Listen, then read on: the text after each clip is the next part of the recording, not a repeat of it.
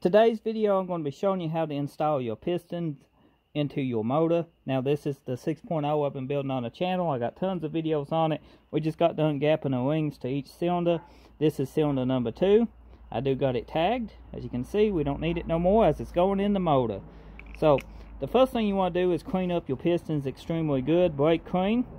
And remove your old bearings if they're still in it, because we are replacing ours. If you're not replacing yours, you can leave the bearings in it. But I recommend replacing your bearings anytime you enter a motor, and if they don't need it. I mean, why not? So, your bearings pretty much remove the same way. Just press down here, they come up, you can remove them. The size of your bearing is on the back. These are standards, GMs. This whole motor has been a standard motor. So I'm going to give this to my helper, and they're going to spray his piston off a little bit with brake clean. But first I'm going to show you how to line your wings up. This is how I do mine. This dot is pretty much the front of the motor. You kind of got a load wear place right here. You don't want to line your wings up in the center. So usually what I do is I turn my wings about like so, and then I take this top one here, and I always put the two little oil scraper wings on the back opposite from one another. Let's see, it's over here, so I need to move that gap over there. It's very easy to do. You can take a little pick and just move this top wing here. Just scoot it till you get it where you want it.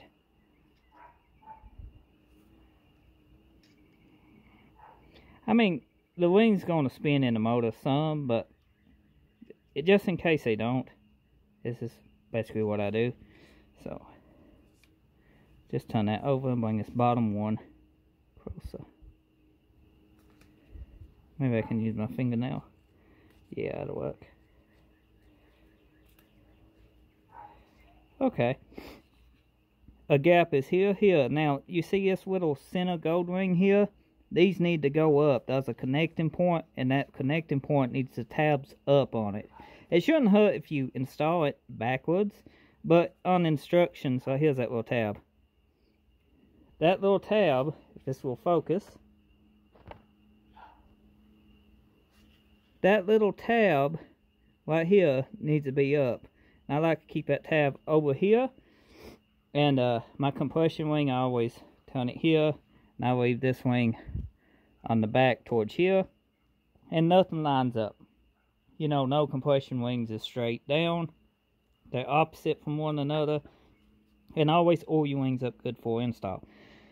So let's go ahead and turn this crank over. I like to install one piston, and I always spin it over and make sure the engine spins each time I do one of them, because you don't want to put all your pistons in there and one of them be in backwards or something, and the motor won't spin. If you do it one at a time, checking as you go, you know which piston it is. Basically, if everything works, you put the other piston in it, and it don't work, take that piston, and you know that's the one causing trouble. So once everything is up here, you want to go ahead and clean this off. Brake clean is what I use. This is from AutoZone. Don't matter where you get it, and just spray everything down.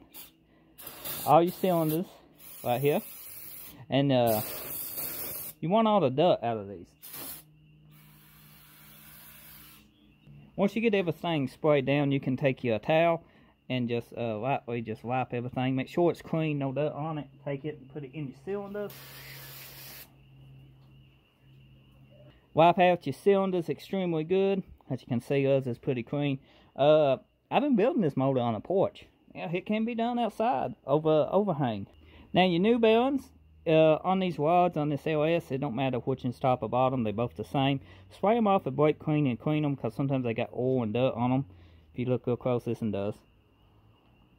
Before you install them, also clean this for your oil. Keep it nice and dry. You don't want no oil under that when you do this. Now you can plastic gauge your bearings. I marked mine, and mine's within spec of the bearings I took out. And this motor ran, so pretty much I say everything's good to go. These just snap in. Make sure all edges is level. You can see this one's up just a tad. Just smash it down just a little like that. Everything feels even now. just helps with the install. So next step, oil your wings and stuff up good. I just use some old dollar store Pennzoil. Just take it and just pour it over the piston. I'm going to do it off camera. But just lube everything up good, your lisp pin and everything. I also put a little lube on this. You don't need much because we got assembly lube. Also make sure your glove is clean and lube the inside of your cylinder walls. I just put some oil in my hand here. Take it. Now you can take and put you a little bit of assembly lube on this. You can't never have too much. And turn your motor over. Because we are working with piston number 2. So we need cylinder 2.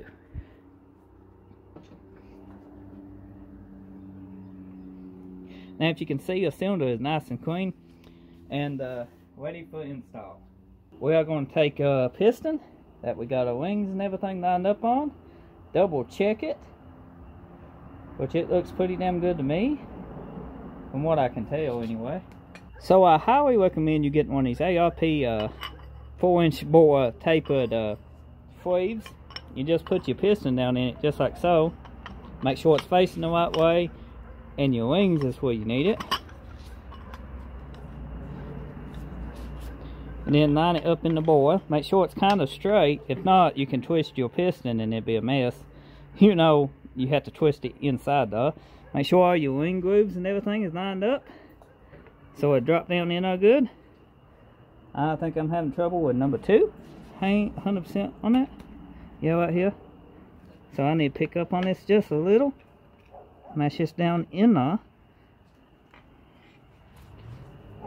You can see right here.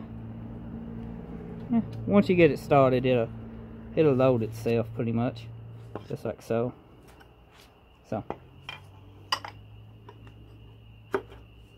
Just like so. Move this over. That wing, where's that number 2 at? Okay, we good. I want to make sure my wings is lined up. Now you can use a rubber hammer to tap these down. Very simple. You can actually mash them down by hand, but it's however you want to do it. But that's how simple that tool is. Just like so. So now we got the cylinder in. We're going to flip it over and install it.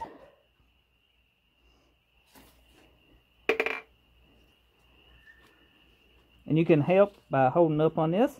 Put you some more lube on that if you need it.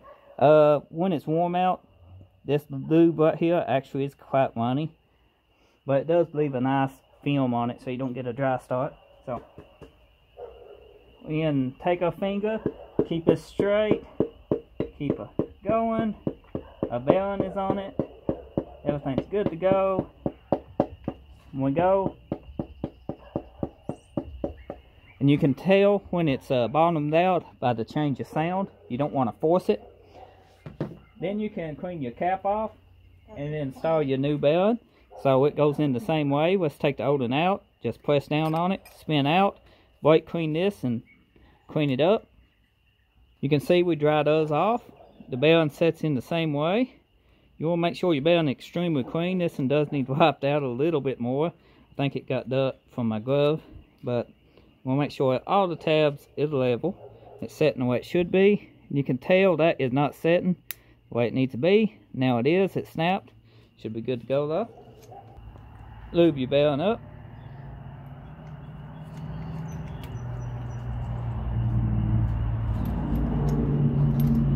Your caps go on one way. Make sure they go on the right way. These second Gen 2 rods is fractured caps.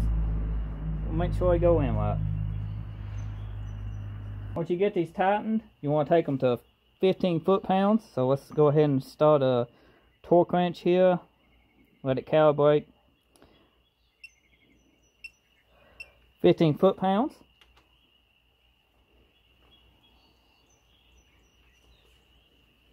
Be very good if my hands wasn't so quick, but we're just going to snug one side up at a time. 15. 15. Once you do that, they 75 degrees. So let's go ahead and calibrate this for 75 degrees. Get ready, here we go. Does that one. We recalibrate it for 75 degrees again.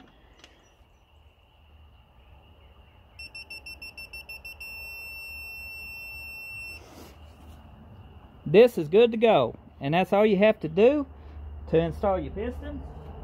You can make sure it turns and spins now. That way if you have any trouble, you know which piston it is. This piston spins great. So I'm happy to have it installed now. So this is the motor all finished up. It's pretty well turns over easy. This is oil, and I can't turn it by hand, but I got this bolt here. Spins over good.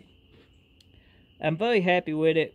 Got to finish cleaning it up for paint, install a cam, new timing chain, maybe a new oil pump. Tons of content coming up on this video.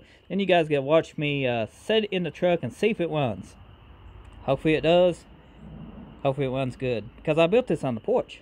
You know, they 3 more here too. Yeah. 2 Camaro motors, 1 C30 motor. So if you found this helpful, as always, drop a like, leave a comment. I enjoy hearing from everyone, and show your support for my channel by smashing that subscribe button. I'm not a super big YouTuber, but, you know, I try to make as good a content as I can, especially off my front porch. Thank you for watching.